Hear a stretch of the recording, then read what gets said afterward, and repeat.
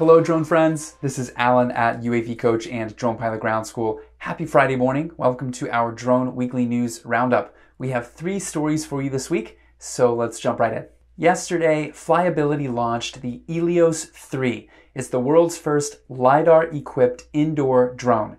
And if you're not familiar with LiDAR technology and how that works, LiDAR is also sometimes called laser scanning or 3D scanning. Basically, using a bunch of fancy lasers, you can bounce that off an object or surface and measure the time it takes for the reflected light to get back to the receiver. So that's how LiDAR works.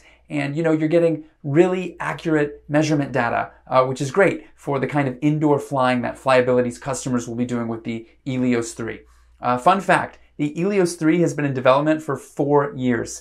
So over 200 missions in rugged locations all over the world, like mines, nuclear plants, oil refineries, and cement factories.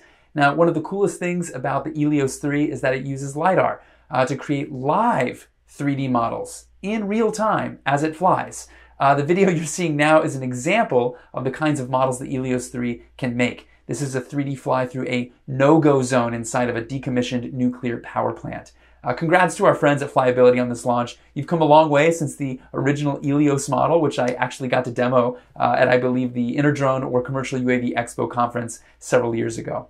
Next up, DJI released a big firmware update for 2 of their enterprise products. First is the M300 RTK, a kick-butt kind of drone used in a number of enterprise applications. And second is the Zenmuse L1, which is one of the payload sensors you can attach to the M300 RTK.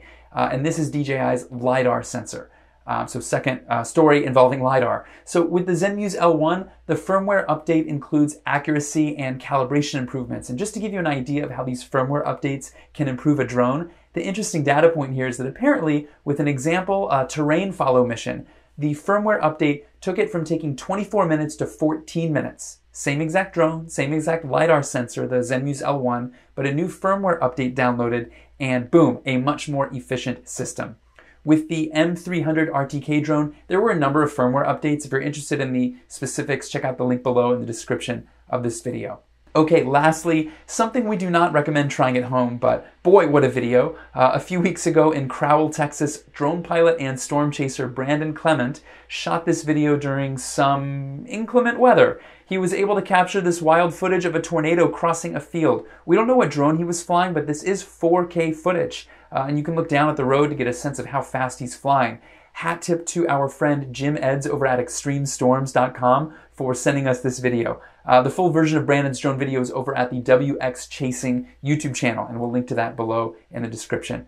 All right, folks, that's all we have for this week. Don't forget to subscribe to our YouTube channel to stay up to date on the latest drone news. Remember to check out the links below in the description to read more. Thanks so much for watching, and as always, to all of you drone pilots out there, blue skies and safe flying.